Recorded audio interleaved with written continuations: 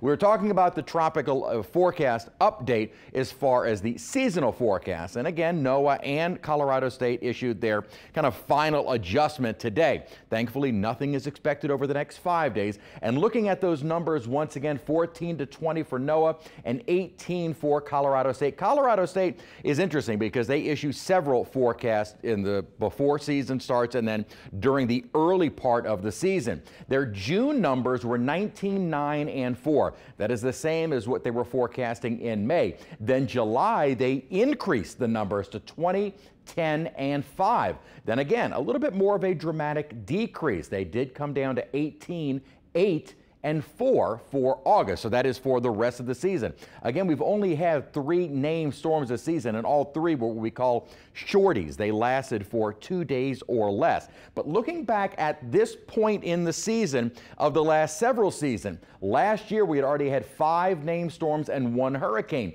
In 2020, we had already had 9 named storms, 2 named storms in 2019 and 3 in 2018. However, when you look at where we were for the season as a whole, all were above average, with maybe 2018 being the closest to average. But again, the early part of the season, June and July, is typically very slow. It isn't until after August that we start to see the activity ramp up. So yes, we have had a very slow start, and yes, at the moment we're kind of following what would be an average season.